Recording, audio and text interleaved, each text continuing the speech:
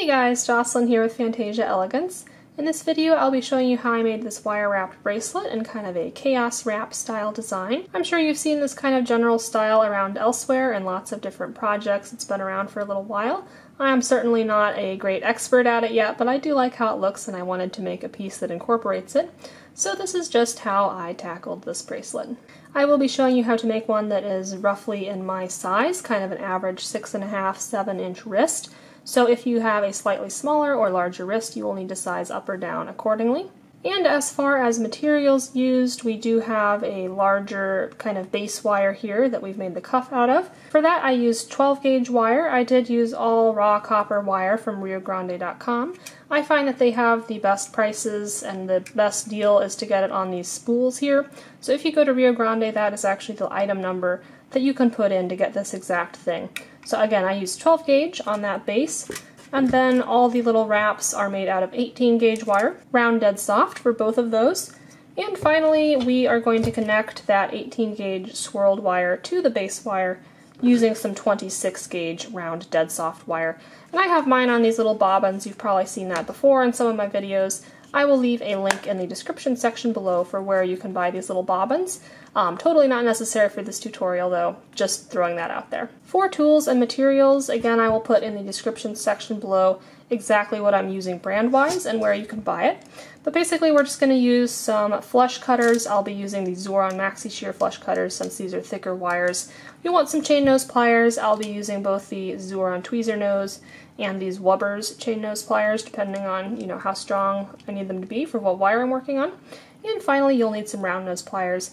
I'll be using these Wubbers round nose pliers. Again, links in the description section below. I will also be using a steel bench block and jeweler's hammer to flatten out that 12 gauge wire, so you want to have some of those on hand. And then we will be smoothing out the ends of that 12 gauge wire. So I'm going to be using a metal file and a little emery board here. You can use different grits of sandpaper, different size metal file, really just that you have something to smooth down these ends so that they don't scratch you when we put it on and off our wrist. And finally, you might find it helpful to have a tape measure for measuring out lengths of wire. I won't be giving super exact measurements, but again, this will just help you to kind of get in the ballpark of what I'm using to start out with. Alright, so to get started, I'm going to pull out my 12 gauge wire. We will be cutting a length of this to start making our little cuff that this is all going to be based off of. This is a very thick, stiff wire, so it's hard to work with. Just take it little bits by little bits as you can if you're having trouble working with it. I'm just trying to get it kind of straight coming off of the spool here. So just pushing it into a straighter position with my fingers. And again, for my kind of average size wrist here, the length I will be cutting is a 6-inch piece. It's going to be about between 6 and 7 inches total length once we finish this bracelet, but as we flatten this out, it will become longer. So I'm going to cut it at 6 inches. I'm just going to mark with my thumb and snip that off here. Do make sure when you're cutting this really thick wire that your clippers you're using are rated to handle it.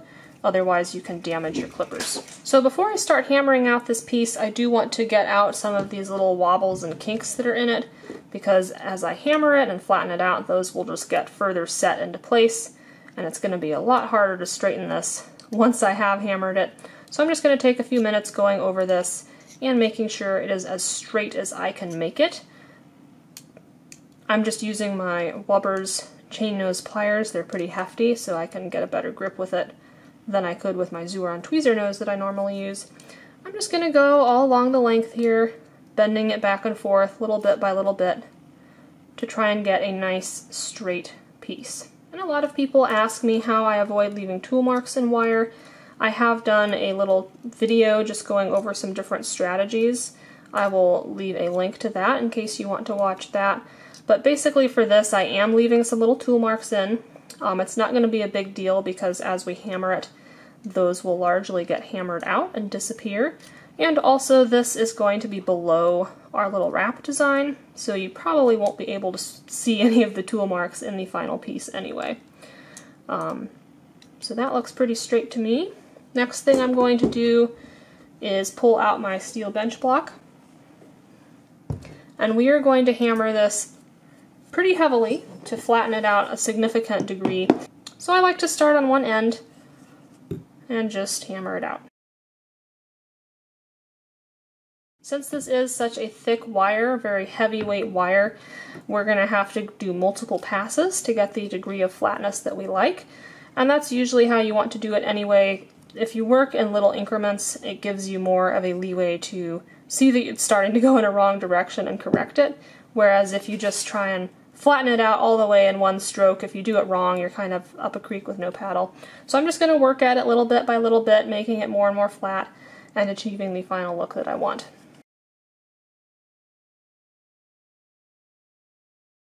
As you're hammering, you'll see that it starts to get this little curve.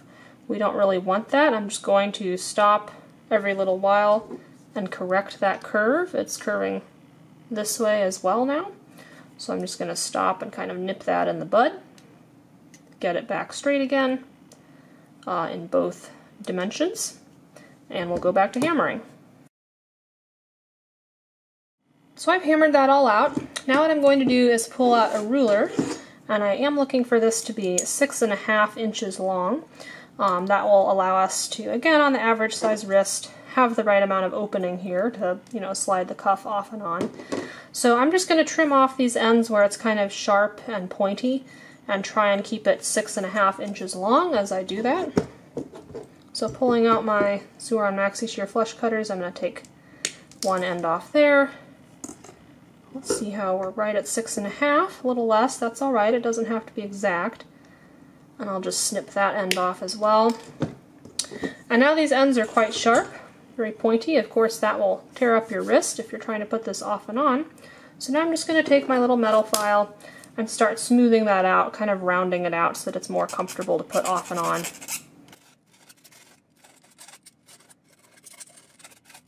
And I would normally do this over a wastebasket because, of course, I'm creating little flakes of metal dust.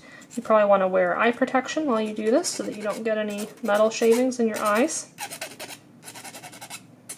But for the purposes of filming, I'll just do it over my desk and then wipe this up with a damp cloth. So just kind of that motion, turning the edges into being rounded and comfortable against your skin. And every few passes I'm just checking with my fingers that we're creating a smooth surface. After you get the general shape how you want, you would move to a finer grit of sandpaper if you're using sandpaper. Or for me, I'm going to move to this emery board. I've got kind of a rougher side of sandpaper here and a smoother side there. I'll just start with the rougher one. And then we'll move to the smoother one to finish it off.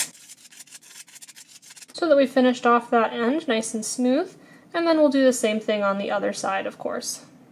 Now that both ends are smoothed out on this, we're going to start putting in the kind of C shape of our little cuff. So if you have a bracelet mandrel, you can do it around that. That would be ideal. I don't actually have one, so I'm just going to start doing it by hand here. I'm putting in a flex, trying to make sure that it's a nice smooth little arch that we get, just going by hand. And if you have trouble bending this with your hands, you could, of course, use your pliers to grip it and start bending it instead. Just trying to put in a C shape with the end goal that these ends come around symmetrically, so the same length on either side of our kind of oval shape that we're putting. Just going little bit by little bit here, and this is going to be, this end is too long and that one's coming out too short, so I'm going to adjust. And then at a certain point I will need to switch to my tools. So I'm just gripping with my chain nose pliers here.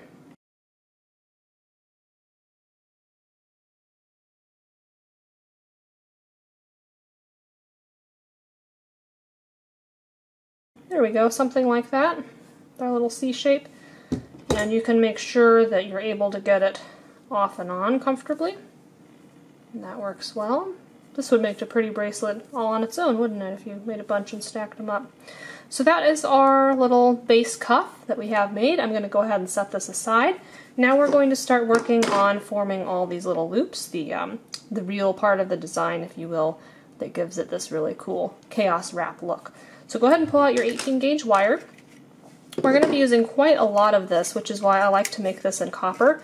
It's much, much more affordable than this design would be in silver. I'm just going to start winding this off the spool. I'm going to cut some pretty long lengths of this, Basically what we're going to be doing is working with 2 strands of wire side by side to create all these little loops. So I'm going to cut 2 pieces, each the same length, and I'm just going to start with a 36-inch piece. We might need to add more into the weave at the end if we run out, and if so, I will show you how to do that. It does not actually have to be a continuous piece for this design. This is actually 3 sets of continuous loops, and then I kind of just attached them together and hid the ends. So I'll show you how to do that as we get to it. So just winding a lot off the spool here, I'm going to cut 2 36-inch lengths. So I just go to the end of the wire and kind of run the wire next to the tape measure all the way up to 36 inches where I want to cut it. And you don't have to cut the exact lengths I'm doing here, just give or take. We just want 2 nice long pieces. And then to cut the second piece the same length, I just put the ends together like that and run them along together until I get to the end, and I'll just mark and cut it there. There we go. So that we have 2 long pieces of this 18 gauge round dead soft. Alright, so I'm just going to run these through my fingers a little bit to get some of the little warbles and kinks out that are on them from the factory on the spool. We do want nice, smooth, straight pieces of wire, and I'm going to be kind of straightening them out as I do that. There we go. So just taking some of those little wiggles out to get nice, smooth, straight pieces of wire. And then I'm going to pick a point maybe kind of a third of the way up these wires to put our first bend in. It doesn't have to be exact. Basically, I'm just going to hold these 2 wires right next to each other. I'm going to start wrapping them up. And I'm sorry for all the little clicking noises off on the right. My wire ends are hitting the light stand that I have here, so just bear with me on that. I'm just going to start wrapping this around to create a little loop, keeping those 2 wires right next to each other as I do that. And it's probably trickiest at the start here to keep these wires together and seated adjacent to each other. As we put more loops in, that will become a lot easier. But I'm just kind of stabilizing and holding everything together with my thumb and fingers for these first few wraps so that they don't spring and fall apart. So I'm just putting in a little loop-de-loop, just like that. I'm going to tighten it on up a little bit. So that is the first loop in our little chaos wrap that we're going to make here. And basically now I'm going to switch. I'm going with these longer ends, and I've got some shorter ends. I'm going to start working on the longer ends. Basically we're just going to start forming however you like, putting in little loops and swirls. So I'm bending these 2 longer tails off to the left a little bit, and then I'm going to put in another loop going to the right. So just wrapping it around like this. I'm going to bring these ends over top of our design that we are already making. So we've got another little loop. Okay. And the whole trick of this chaos wrap style is using your tails and wrapping them around to kind of build up these loops over and on top of each other so that you get a lot of little layers of them. Alright, so now still working on these longer tails. I'm going to take it up straight again, coming off that way. And at this point I'm going to loop it back on itself and go over top of this design we've already made. So again, bringing these tails all the way around. Swooping it over. And I'm going to kind of push it all together to put another little loop in there. Okay, as you can see, I'm going to bring these back around, put another loop going off to the right. Let's get that straight first. It's going to look weird if we don't get it straight before we do that.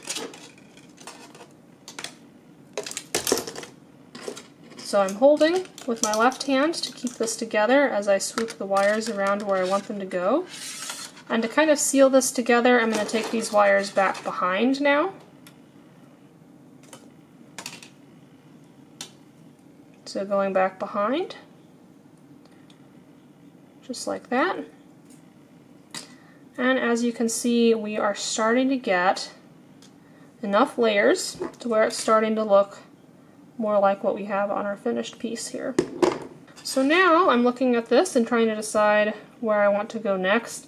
I think I'm going to put another kind of larger swooping motion in, bringing these wires up and around.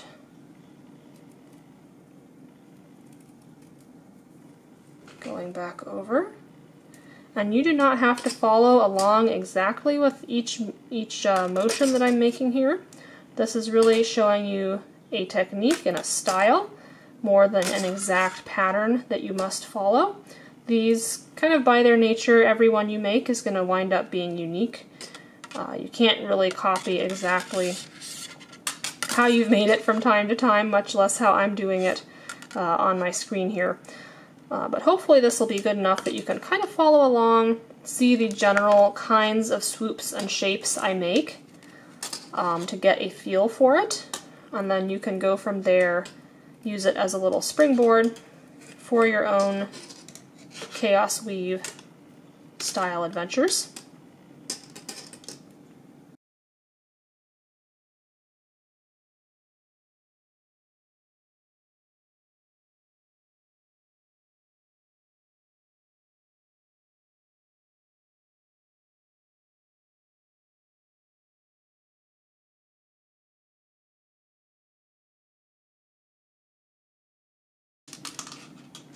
And here's something you might run into. I've just done this wrap and my two wires are separating out a little bit. If you like how that looks, you can leave it as is. I prefer for my wires to keep lying right next to each other. So I'm just going to pull out my Zuron tweezer nose pliers, try and shore that down, kind of smush it back together to keep those two wires running right next to each other. And every few wraps as I go, I kind of take a step back and look at the overall feel, and I kind of evaluate if I'm accomplishing the overall look that I want to go for with each bend that I make.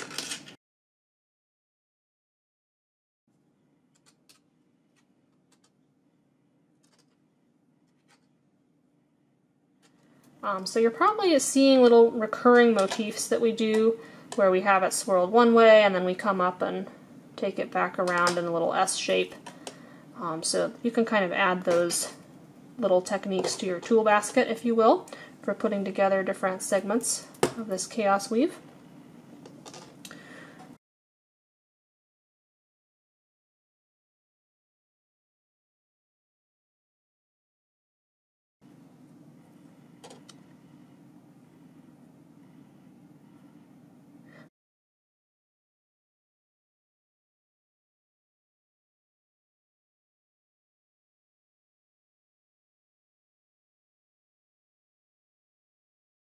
So basically we're just going to continue in this vein. I'm going to use up these lengths of wire if I can, just building on this and going up. And then we'll see how long of our little wrap we have, whether or not that's enough to go all the way around this circumference or not. Okay, so I have continued my wraps all the way up here. I'm running out of wire, so I thought I would come back and show you a couple different ways to kind of finish off these ends. So let's kind of loop this back behind here now. So taking this one back behind through that space.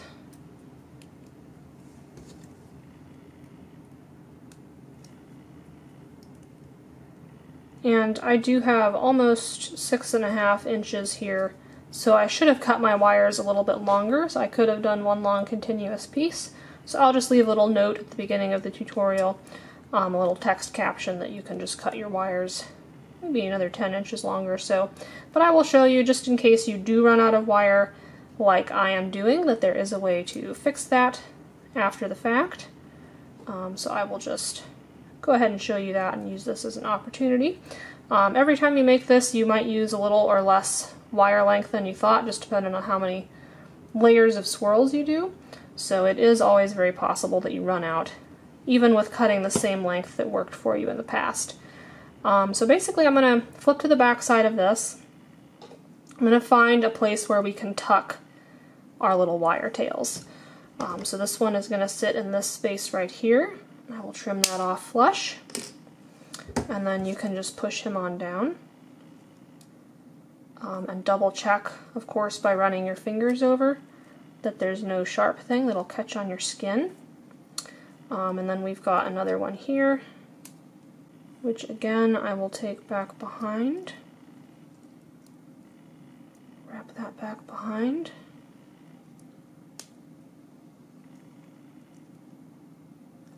And try and find a place on the back where we can tuck this in.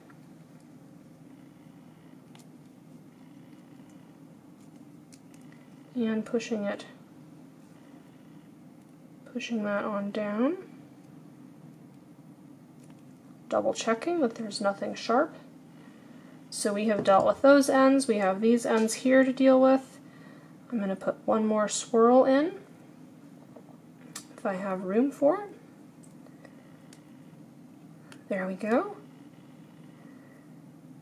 And let's try and see where we can finish these off similarly.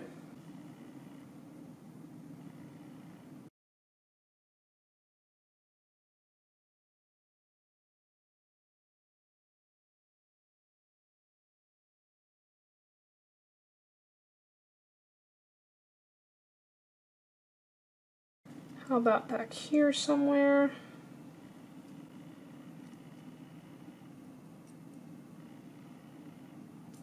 Yeah, I think right here we can do.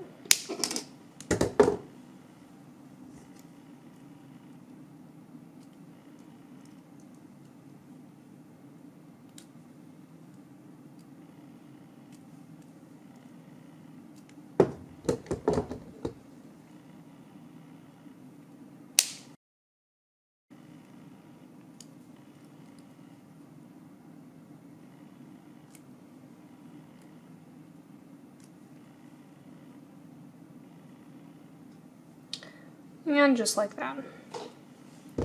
So now you might be wondering, what do we do from here?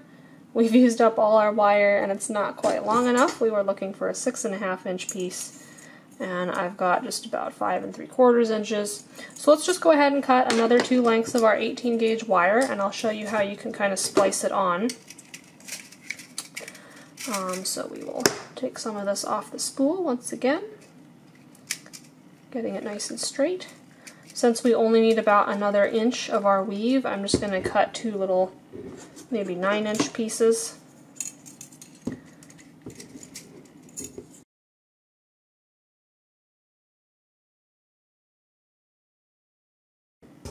Alright, so we've got our 2 lengths here. We need to splice this in somehow with what we have already. So to do that, I'm just going to feed both of them through this loop right here. I'm going to give myself maybe almost halfway in, and I will just start wrapping up here as if it had been connected all along. So let's start putting in some little swirls. It is going to be a little hard to work with as you're getting these shapes started, again, because your 2 wires are going to be trying to come apart from each other. But just persevere, keep going, and it should even out to where you can work with it a little bit better. I don't like how that is bending because it had a little residual kink in the wire. I didn't like that, so I just went in there and fixed it.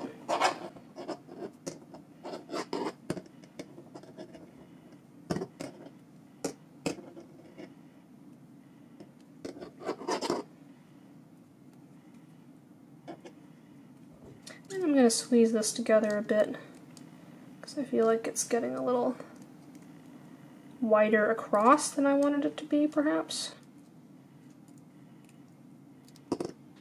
So we'll squeeze that together a bit. And now this is probably as long as we need it to be. Yep, so that's just about 6.5 inches there. So at this point we want to, once again, think about how we can finish off our wire ends. So let's bring this one up and around here maybe. And then go to the back. And we'll do something with those on the back.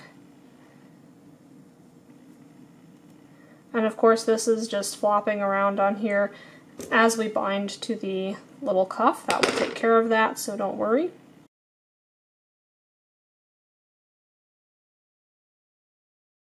And then I'm just looking at this, trying to figure out how I want to finish off these ends.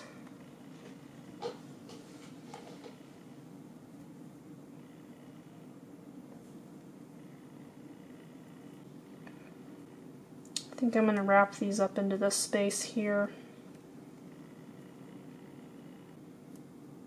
Perhaps.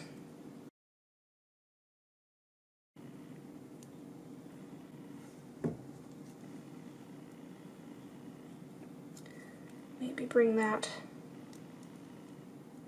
all the way around. Can we do that? Seems like we can. And that has actually solidified that little bit in with our previous weave, which I quite like how that is turning out. And then let's just bend that end and tuck it over here, perhaps, so that it can't go anywhere else. Push it on down with my chain nose pliers. Just like that. And we'll do the same thing with this one, if it will let us. Snip that off in there.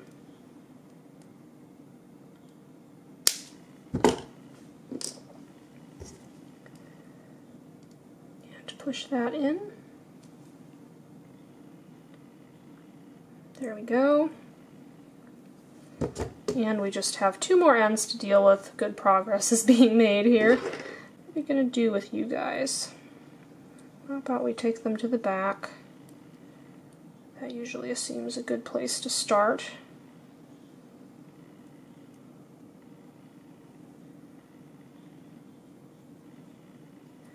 And let's just wrap them right here, kind of going around. And we'll tuck them down into that space there. I think we can manage that. So let's cut those off right there. And if you can see, I'm just going to push them down into the weave there. So that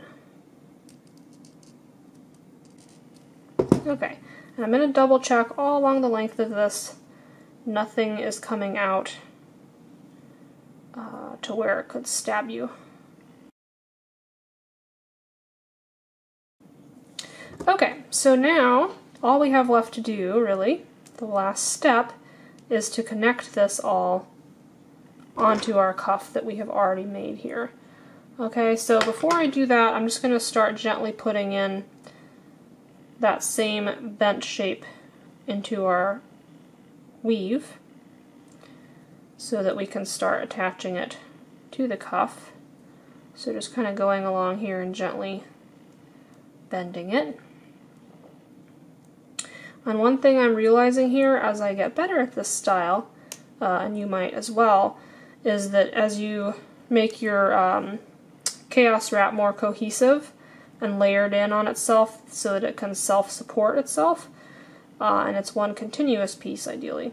You might even be able to get by with ditching this little thing entirely and just have the bracelet be your little woven portion. That might be entirely possible. But since I added this little bit on the end, I think we are going to need that added stability of having the cuff underneath. So that's kind of what we have here. We're going to place it over our cuff, of course, and we're going to start connecting the two. So pull out your 26 gauge wire. I'm going to take a length of this, and we'll be using several lengths as we go. I'm going to cut maybe a 10-inch piece just to start with. I'm going to bend it roughly in half. And I'm going to kind of estimate the center of our cuff and the center of our weave. I'm going to place the two on top of each other so the cuff is behind our design. And I'm just going to look for a place where I can drop these wire tails through and start capturing kind of the lower portion of the weave, hiding wraps of our 26 gauge wire where it's going to connect the two pieces. So looking at it here, I'm seeing a space where we can go through right here and poke that through. So if you can see, I have just dropped it over that space, and I'm going to wrap it a few times, feeding it up through that space if there's room, which I don't know that there is actually. So, and then I'm just going to keep looking for more places along here, coming up and over, capturing part of our little weave, going back down through. And I'm just going to go all along doing that exact same thing. And you can use your tweezer nose pliers to pull that wire through if that's easier for you.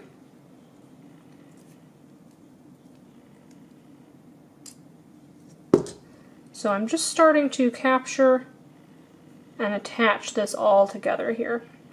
I'm going to continue going with this end until it's all used up. Do the same thing with this end. Sometimes it might be helpful to come look at the back and see how the back is looking. We are going to have this little fine wire going over it in places.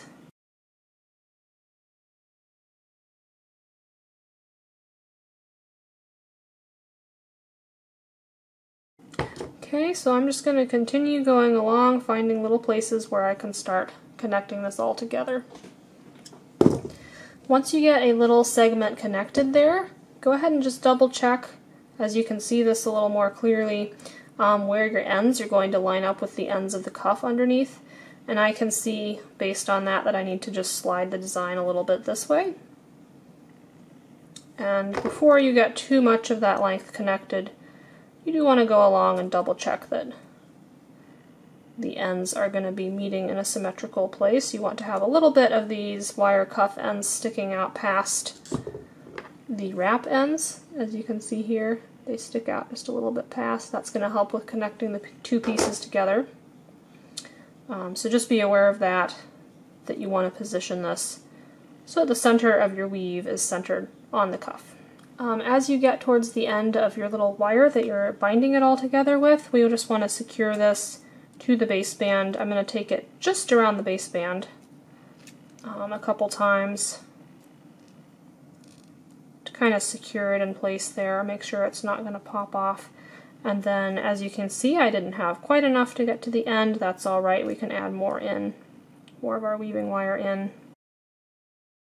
Just going to wrap this a couple times there. Make sure it's going to stay on, not pop off anywhere, and we can just snip off that end. Okay, so no big deal. I'm going to switch now to going to this other tail and connecting it this direction. As before, I'm getting a little low on this wire, so I'm going to wrap it just around the base cuff a couple times so that we can finish it off in a safe way that it's not going to unravel. There we go. And now we do need to add a little bit more weaving wire in because we have not finished connecting. We have not finished connecting our little swirls to the band yet, so let's just cut a few more lengths. We don't need too much more of this. for each side. Alright, and kind of the same way we did this earlier, I'm going to find a spot where I can drop this wire over.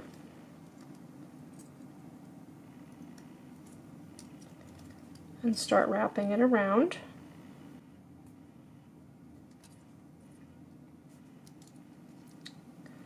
Okay, and as we near the end here, we want to think once again about how we're going to finish this wire off. Let's push that on down. As before, I'm just going to wrap it several times around only this base wire. I'm going to try and put those wraps all right next to each other. And let's see if we can tuck that last one up in there a little bit. So that we've just tucked that end kind of between the base wire and our weave here to secure it. Okay. We do have a little tail right here that we want to finish off.